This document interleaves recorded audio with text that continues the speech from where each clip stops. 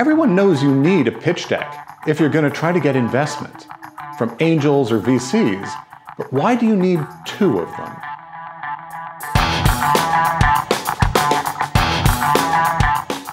Hi, welcome to Feel the Boot.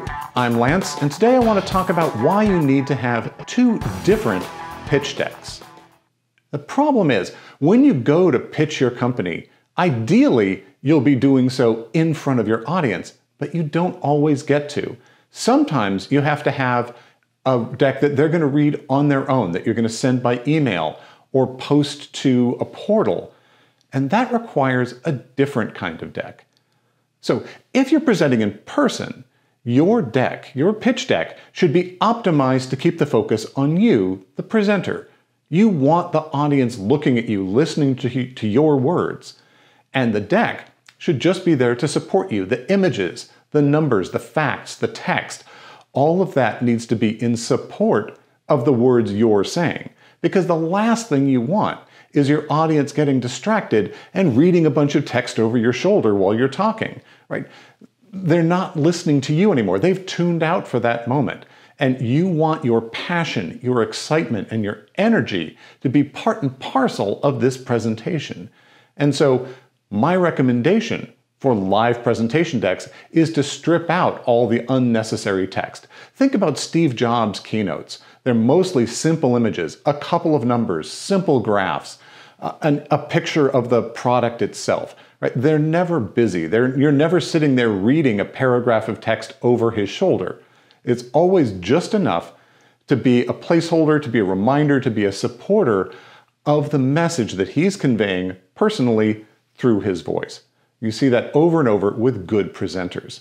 However, that deck is going to be a failure if you send it to someone to read on their own, because there's no context, right? Here's a black slide with a number on it. Well, in your presentation, you're talking about the size of the market or the total addressable market or some other kind of figure that's important.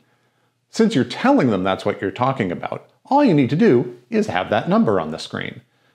But if you're emailing this to someone and you're not there and they just need to read the deck, then they're going to be, what is this number? How does this fit in? What's the context? I don't get what's going on. So with a read-alone deck, you in fact need to have all the context there. The deck needs to deliver the information and the passion and the excitement, all without you being able to say a word, right? It's got to stand on its own. And so in this case, they tend to be much more text-rich. You need to fully explain all the information that you would normally deliver verbally so that they're able to follow the entire message. Now, I would generally recommend that you not simply take the existing slides from your live presentation deck and add a bunch of text, or vice versa, take your text-heavy deck and strip out text. You'll probably need to do some rearrangement. It may take more slides or less slides in one deck or the other. So go ahead and treat each one as an independent presentation as you build it and put it together. At the same time, you want to make sure that you do have a consistent visual vocabulary, a similar color scheme, a similar look and feel. Probably you will want to reuse most of the same graphics, most of the same fonts. The same terms and phrases should exist in both. So if they read the deck online and they see you present it, it should feel like a continuum. It's of a same piece. The same information is presented in roughly the same order.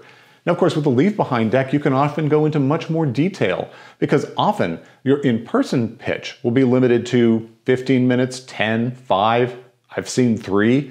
Right? You may be extremely limited in time in person, whereas with a Leave Behind deck, you often have a lot more room to allow your story to spread its wings. But still, it is important to keep it very concise. The purpose of the pitch deck, after all, is just to set the hook. You're not trying to explain the entire business. You're trying to get a follow-up meeting and move into due diligence. You want the investor to say, yeah, this sounds like the kind of thing I'd like to invest in. This is an opportunity I'd like to get in on, assuming everything you say is true, and assuming when I dig into all of the claims that you're making, they seem to make sense. I buy your story about the market. I buy all of these assumptions that you're making. But fundamentally, that sounds like a good deal to me. That's what you're trying to get out of this. But the two decks really can't substitute for each other. If you're trying to use a leave behind deck, a read alone deck live, it's going to distract your audience. There's going to be way too much text. They're going to be reading over your shoulders. And if you use the live deck in offline context, there's going to be no context and they're going to be confused. And so sometimes I'll see people saying, well, what I'll do is I'll try to get a balanced deck that'll work in either place.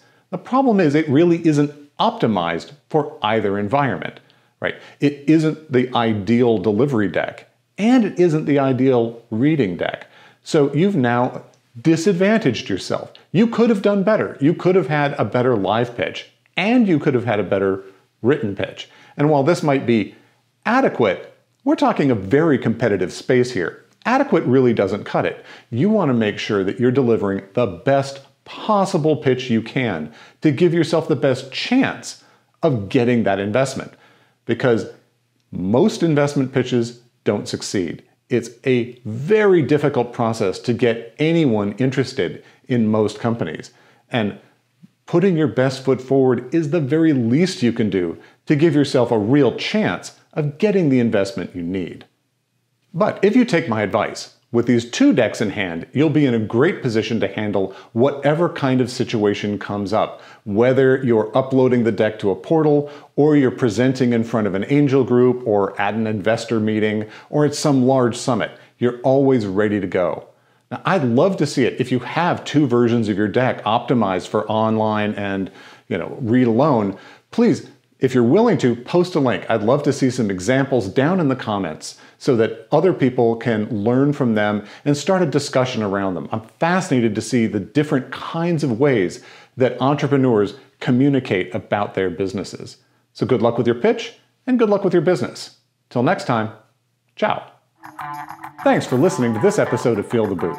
If you enjoyed it, please click the like button. And if you want to hear more of this kind of content, click the subscribe and then hit the bell to be notified when new content is uploaded. I'll be uploading new videos and blogs every other week.